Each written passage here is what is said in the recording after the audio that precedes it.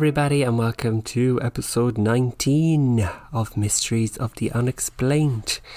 Today I'm your host, Wilhelm, and on the other line I have... Wilhelmina. Oh, Wilhelm and Wilhelmina. We are the podcasting duo who do delve into mysteries. Yes. We explain the mysteries of the unexplainable, yes? I love the way we're slowly going a bit German. Yeah, like by the end of it, we'll be after travelling the world with our accents. Annie Bear, how are you? I'm good. You know, I rang you earlier and I was all like hyped up to 90 and you were like, this will come crashing down. This is my cycle during the day. And then we were like, okay, see you later for recording. And you rang me there for recording and I was like, yeah, what? And you were like, oh, do you want to do this? And what are you doing? Yeah. What you do? Yeah, come on then. I was just I think it's because it's late and I haven't got my second wind yet. I just have to get my second wind. I'll be fine. Yeah, fair enough. Listen, it's a long old day on you, girlo. It's a long old day on you. Very long days, and I find myself at the computer like a lot, and then I can't really sleep that well because I'm all like, oh. So I just ordered myself some blue light glasses, which I had before and I lost, and I actually missed them because they actually kind of work. Oh, right. Maybe I should get a pair of those. I actually need to get my eyes tested because in the night times I go blind as a bat. Blind as a bat. Wow. That's right. That's a little bit more severe than me having a slight headache and dry eye from the computer screen. What? Oh, yeah. Once the sun goes down, evening time, don't put me in a car on the road or I'll run over you if you're out walking. Don't do it. Oh, stop the lights. So yeah, I need to actually get a pair of Deirdre sheet glasses. You were, oh my God, they would be so beautiful, Annie. And you've kind of got her neck as well. You are like a haven for I didn't do it. It wasn't me. She's dead now, isn't she? For anybody who's not British or Irish, it's a British soap that people in Ireland and the UK are obsessed with. And she was a character in it that was had massive glasses, and she went down for a crime that she didn't commit, and it was a scandaloso at the time. Scandal. And she wore those glasses, those 80s kind of glasses that were just huge, like took over half your face. And I have car window screen. Yeah, car window screen glasses. I have to say, they're kind of a fashion thing that came back in a few years ago, like the huge glasses. Yeah, that's true. I'm not really feeling it so much, William. Are you not? Just couldn't pull them off. Oh, that's what I'll be getting in Specsavers are all good opticians. Annie, this week we have a podcast promo. We do from the fantabulous Amanda and Trevin, who host Seriously Sinister. Oh, you guys. So make sure you go check them out. I'm going to play their promo for you guys right now. Hi, I'm Amanda. And I'm Trevin. We're the hosts of Seriously Sinister, a true petty crime podcast. The show that asks, is that a murder weapon in your pocket, or are you just happy to see me? We're bringing something new and different to the true crime genre. Each week, we both tell a true petty crime story with high drama and movie-like sound production. Also, get to know us with our weekly dreadful dilemmas and killer facts. Here's a sample of 2 of our true petty crime stories. Enjoy. As I lay on the floor crying, my vision started to become more clear, and my perpetrator came into focus. A familiar ornery laugh emerged from the man as I recognized his smile. It was my husband. I quickly ripped open the paper and turned to the 3rd page. Earlier in the week, another call had come in. This time a woman had answered the door and got an eye full of mystery fist. The call description... We hope you all enjoyed listening along and aren't too scared to subscribe to our show. You can find our podcast on Apple Podcasts, Stitcher, Spotify, or wherever you listen to podcasts.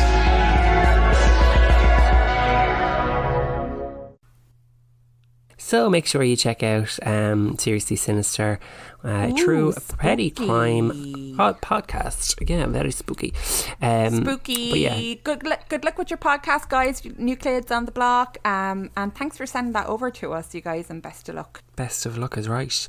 Now, you guys, you have come here for spooky stories, and I have a few spooky stories for you this week, so I do.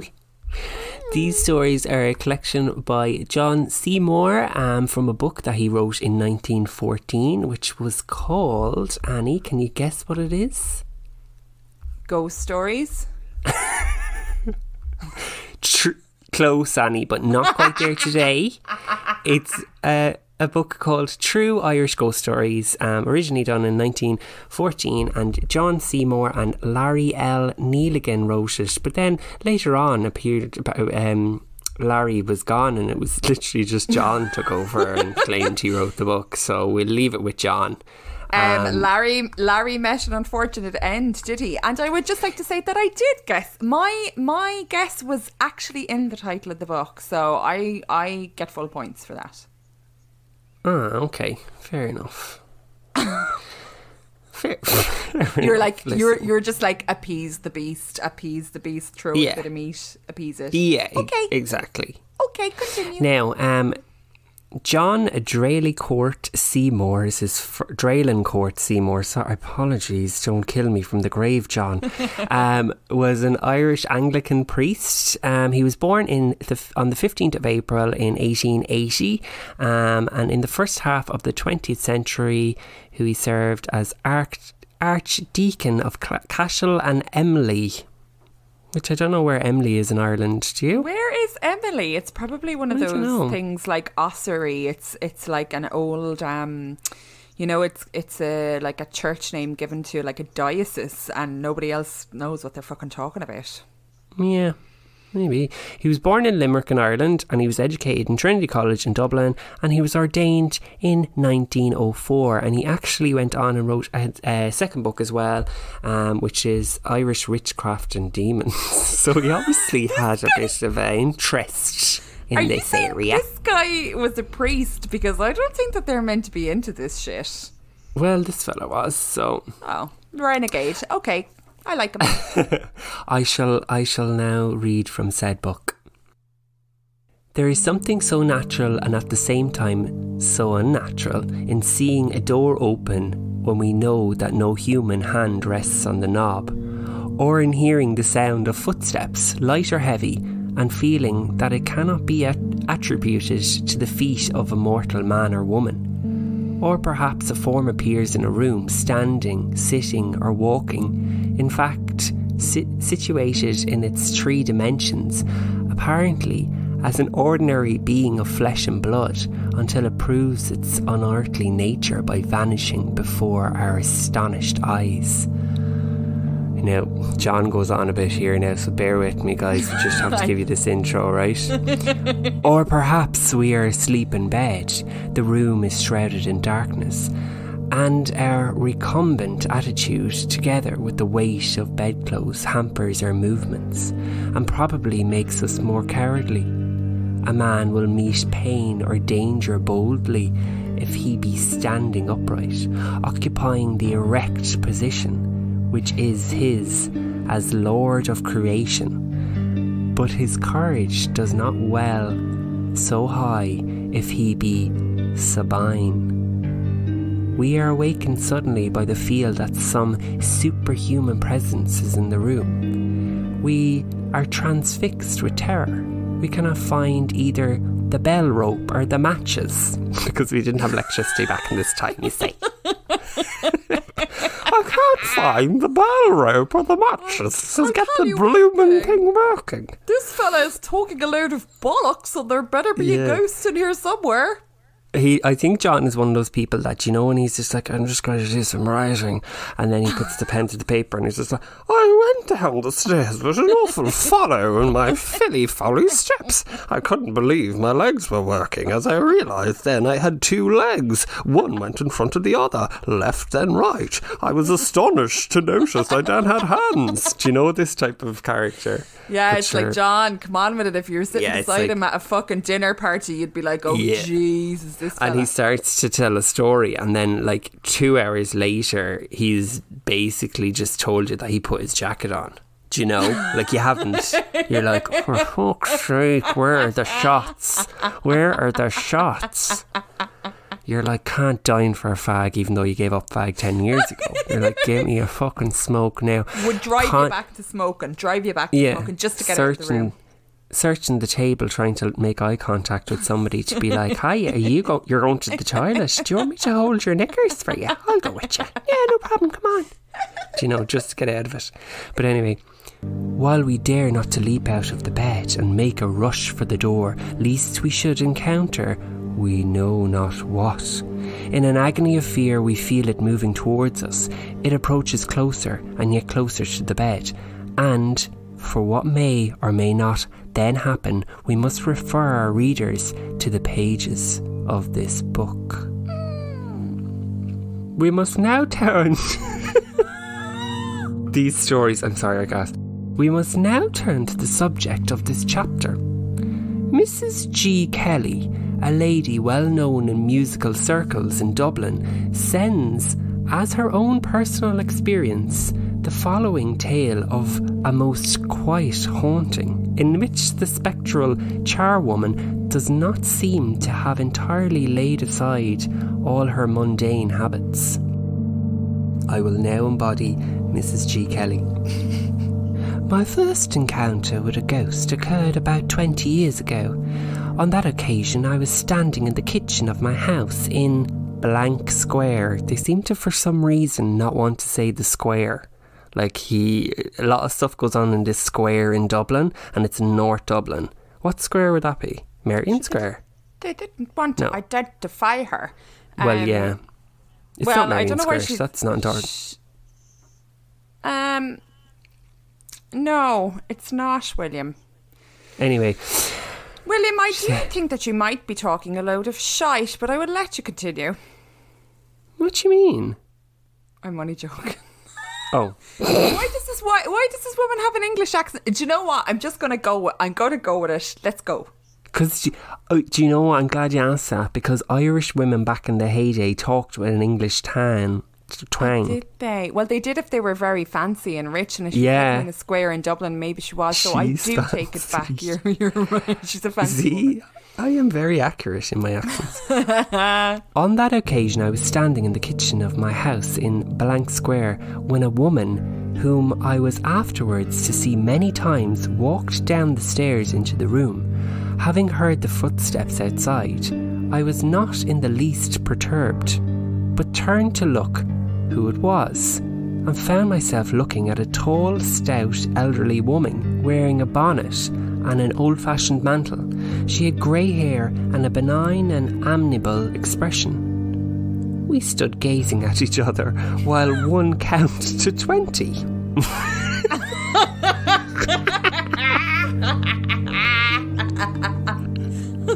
As you do. At first, I was not at all frightened, but gradually, as I stood looking at her, an uncomfortable feeling increasing to terror came over me. This caused me to retreat farther and farther back, until I had my back against the wall, and then the apparition slowly faded.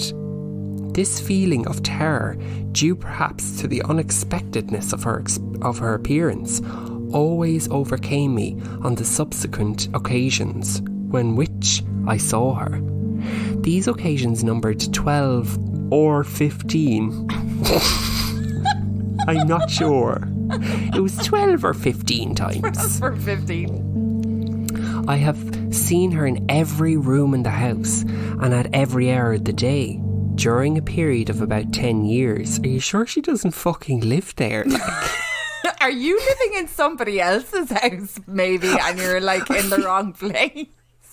I feel like Mrs. Kelly, right, was really wealthy, lost it all, and had to like get a housemate, and was just like, this woman is living she in was my like house. She's a ghost. in total denial. And if anybody was like, "Oh, I've met your lodger," she'd be like, "Oh, I don't have a lodger. I'm a woman of means." I genuinely think that that's what's happened to this woman. The last time she appeared was 10 years ago. My husband and I just returned from a concert at which he had been singing, and we sat for some time over supper talking about the events of the evening. When at last I rose to leave the room and opened the dining room door, I found my old lady standing on the mat outside with her head bent towards the door in the attitude of listening.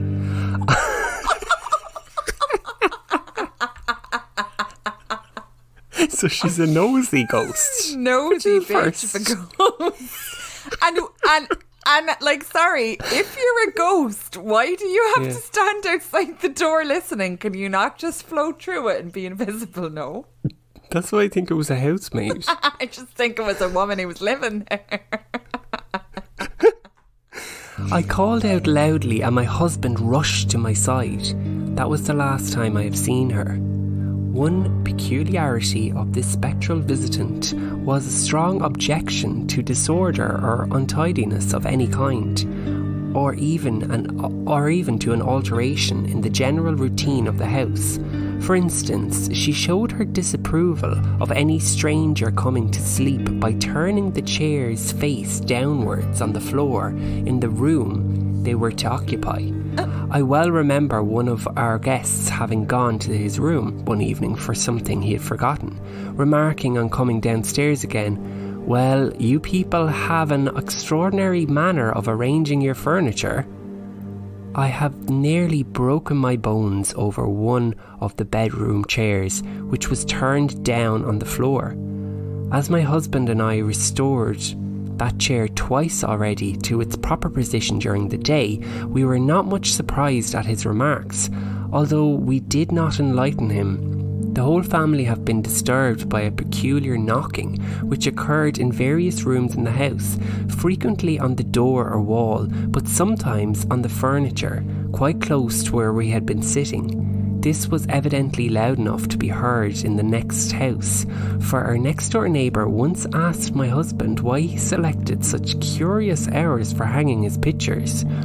Another strange and fairly frequent occurrence was the following. I had got a set of skunk furs which I fancied had an unpleasant odour, as this fur sometimes does, and at night I used to take it from my wardrobe and lay it on a chair in the drawing room, which was next to my bedroom. The first time that I did this, on going to the drawing room, I found to my surprise my muff in one corner and my stole in another.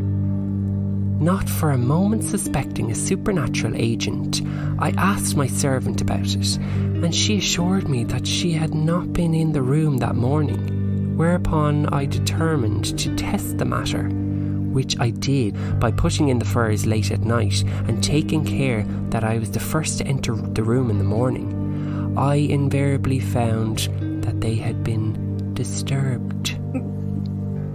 That is Mrs. G. Kelly's experience with her ghosts. Now, let me tell you. My muff was in one corner and my stole in another. You dirty old bitch.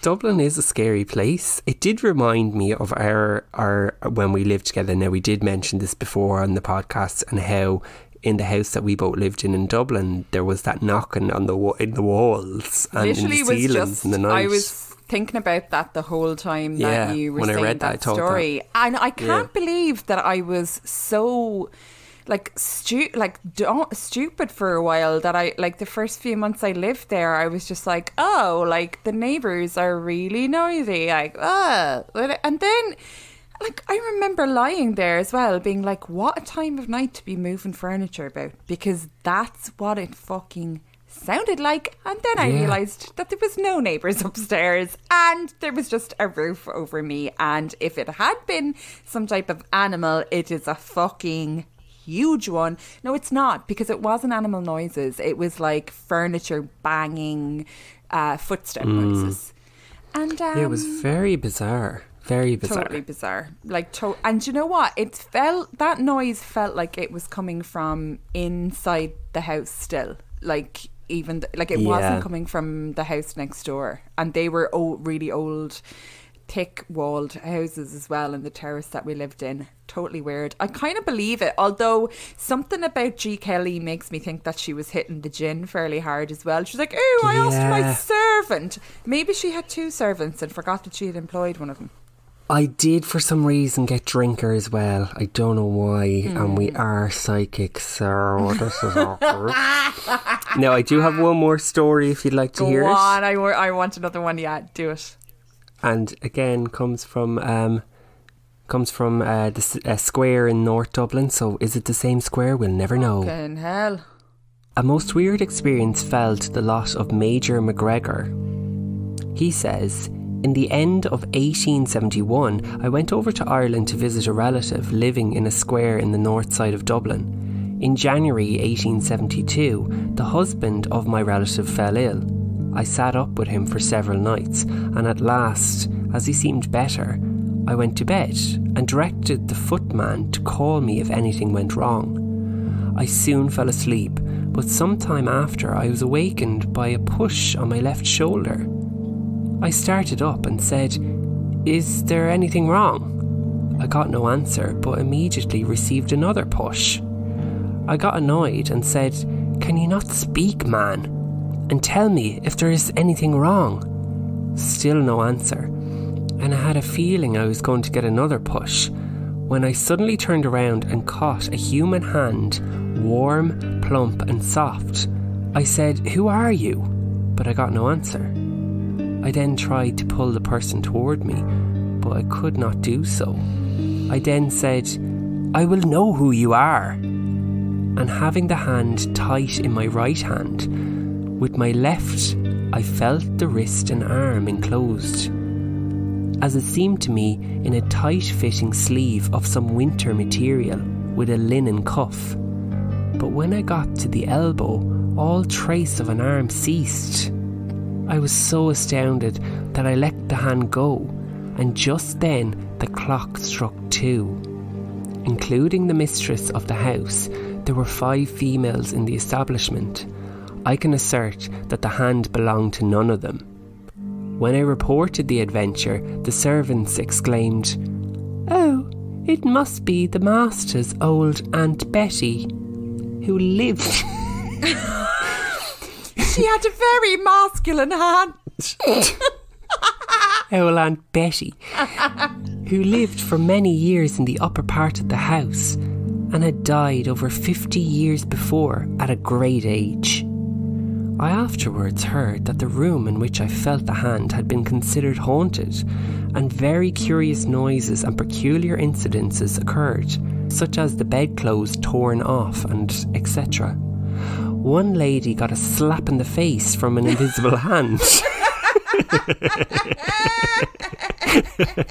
Betty is a little bitch. And when she lit her candle, she saw as if something opaque fell or jumped off the bed. A general officer, a brother of the lady, slept there 2 nights, but preferred to go to a hotel to remaining the 3rd night. Okay. He never would say what he heard or saw, but always said the room was uncanny. I slept for months in the room afterwards and was never disturbed in the least. Very fucking I tell you bitch. one thing, I wouldn't be fucking... I tell you one thing, I wouldn't be. I tell you one thing is right. Betty, Well- Aunt Betty is a little bitch. Something is telling me that I have told this story before. That I might have found it.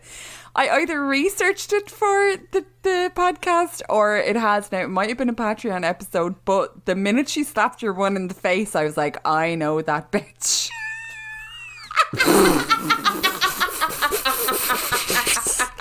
Aunt Betty strikes again.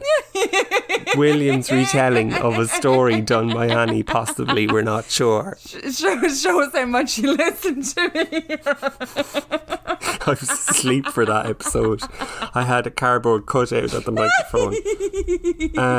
Sorry about that, Joan. Oh my God. No, not at all. I mightn't have told it, but I definitely, maybe I just read it when I was researching before, but I remember hand.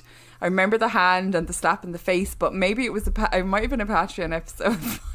This book is so funny because there is like different chapters in it. So that particular one that I read from was haunted houses in or near Dublin, and then there's other chapters on poltergeists, all Irish related. So we'll get a bit of our money's worth out of this, guys. Absolutely. And a few of you had been asking for more Irish stories anyway. I love the Irish stories. And I just want to say, right, house prices in Dublin are like one of the highest in the fucking world at the moment. And you are paying that much money, apparently on the north side of Dublin anyway, to get a free ghost in your house. Like, imagine paying all that money and then some little bitch comes in knocking over your furniture, turning the furniture upside down and slapping you in the face. You'd be like, oh, I just paid $500,000 for this 2-bedroom apartment and now I can't leave because Aunt Betty comes in and slaps me around the place in the middle of the night.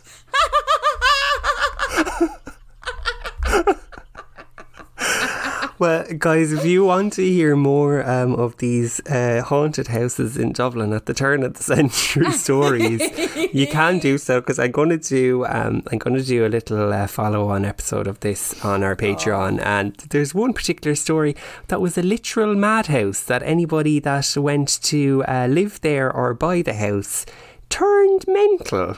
And there was one woman that was discovered by a guard as he was out on his patrol, hanging from the windowsill because she had gone doolally.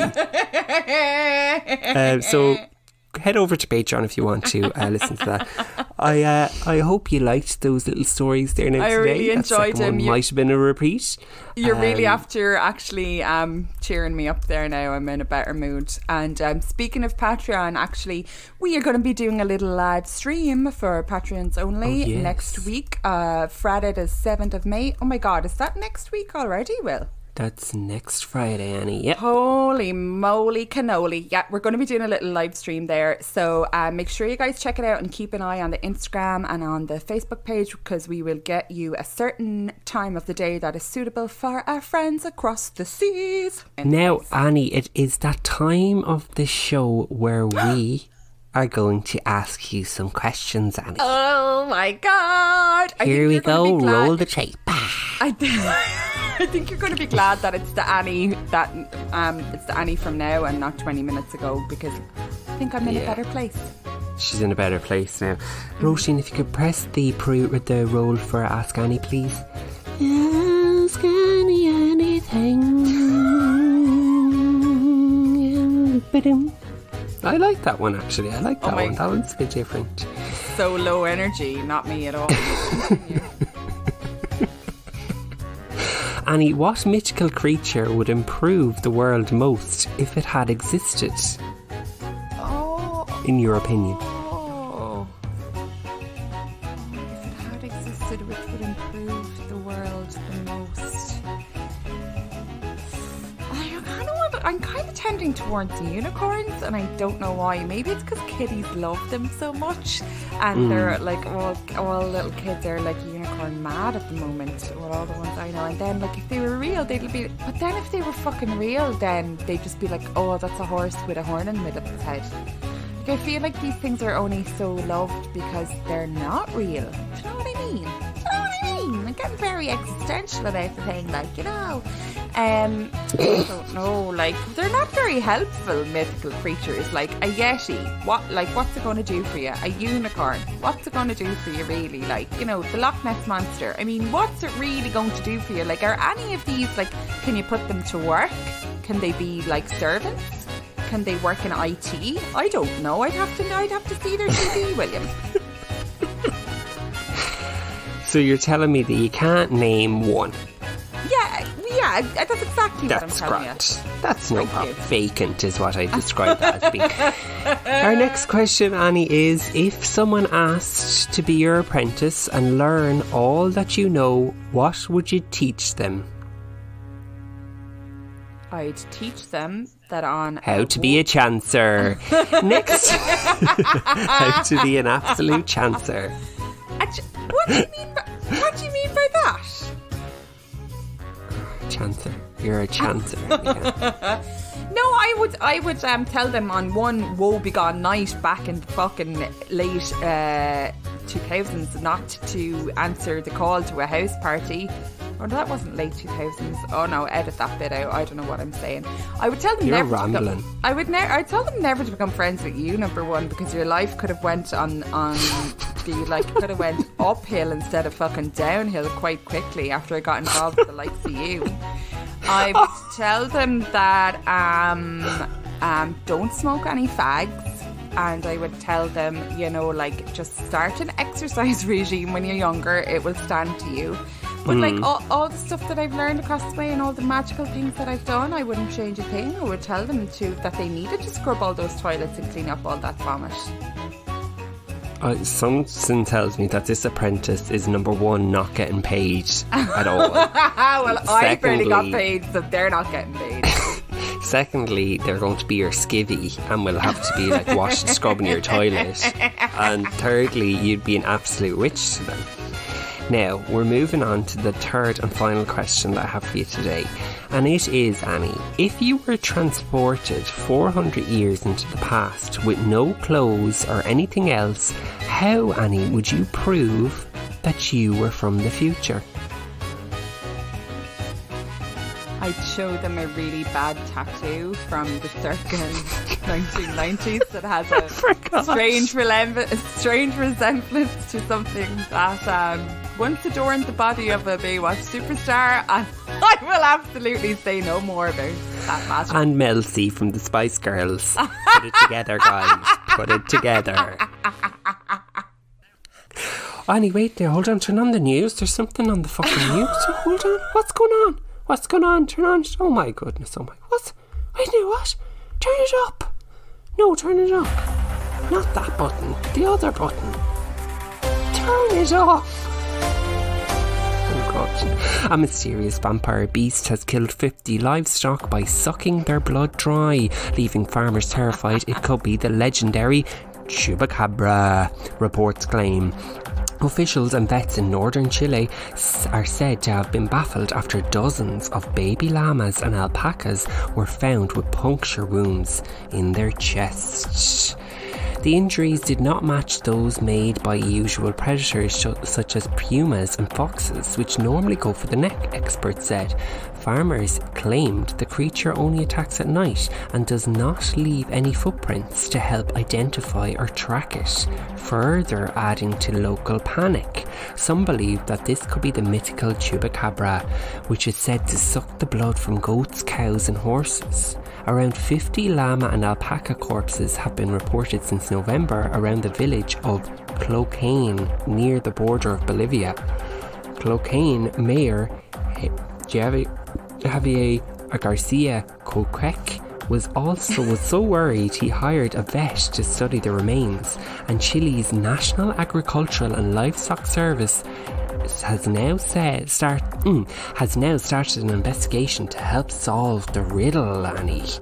Andrea Nito, the local veterinarian surgeon called in to examine the corpses, could not determine what had killed them. She said, "They are not the marks of predators from here, such as the puma or the fox. Only 2 perforations are seen at the thorax and nothing else. Apparently from there, the animal is sucked, but a more exhaustive investigation is necessary." Her report ruled out an attack by wild dogs, which ripped their prey apart, and also ruled out the possibility of bats. She said, "From the bite, I can conclude that this is an animal with a small jaw due to the size of its fangs, which are very advanced, unlike other predators that have them more to their sides." The mayor even said, "Given the concerns of neighbours, we will deliver all the information to the SAG so that they can conclude what type of animal it is and how to contain it." Annie Can, what were you doing in Chile? What were you up to on your Met? You were on a Met come down, I think. Yeah. Yeah, and I just had an awful hankering for meat. Oh, isn't it weird that I was sadder when I heard they were llamas than when I heard it was cattle? Like that's, when I heard it was llamas and alpacas, I was like, oh no. But I know, they're so cute. I know, but so are cows. Don't eat any of them. Do you know what it is? It was the Kardashians on their summer holidays. What? How did you come to that conclusion? Because they're so hungry. They're so hungry from starving themselves for the paparazzi that they just got down there and they get a bit loose and they get a little bit loose with it and start drinking a little bit and kind of partying and stuff, and then like they realise how hungry they are, and then they let them loose in a field of llamas because nobody's going to mind down in Bolivia like what you do, and then they just fly them back to the States, and they post on their Instagram pictures of them with vampire facials. Where do you think the blood is coming from? Okay, Annie's clearly lost it, everybody. So, on that note, we will come to conclusion of our podcast. Guys, can we actually ask you guys, if you haven't done so already, please give us a review on Apple Podcasts or wherever you can do so on your podcast platform, as it really helps the show, and we shall read them out for you guys live on air. Thank you so much for listening. Don't forget to keep an eye out for our live stream next week. Oh, yes. And where else can the people find us, William? Well, you can get bonus episodes on Patreon at patreon.com/Mysteries of the Unexplained. You can follow us on Instagram at Mysteries of the Unexplained Pod, and we also have a Facebook super duper group, which is Mysteries of the Unexplained, where we have lols every day. We have the lols every day. Thank you, guys. Thanks so much. But until next week, join us for more mysteries of the